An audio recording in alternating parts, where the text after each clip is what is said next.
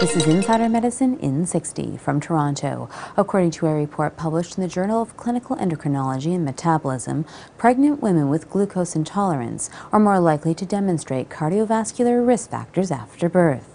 Researchers followed nearly 500 women looking for prevalence of metabolic syndrome, a general term for risk factors such as obesity, high blood pressure, and low HDL cholesterol after birth. They found an association between even mild glucose intolerance and metabolic syndrome just 3 months following birth. From California, patients may recover quicker from knee surgery if they have a good stress response to the operation, according to a report published in the Journal of Bone and Joint Surgery. Researchers studied 57 patients scheduled for knee surgery, counting the amount of immune cells in the blood up to 10 days before, the morning of, and 30 minutes after the operation. They found that patients whose immune system had a good stress response to surgery showed better knee function and mobility, as well as less pain, up to a year following the operation.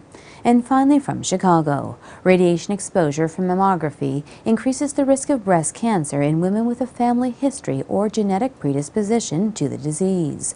For these high-risk women, researchers found that low-dose radiation exposure from mammograms raised the likelihood of breast cancer 1.5 times, while 5 or more exposures or exposure under the age of 20 resulted in a 2.5 times increased risk. The research was presented at the annual meeting of the Radiological Society of North America. For Insider Medicine in 60, I'm Dr. Susan Sharma.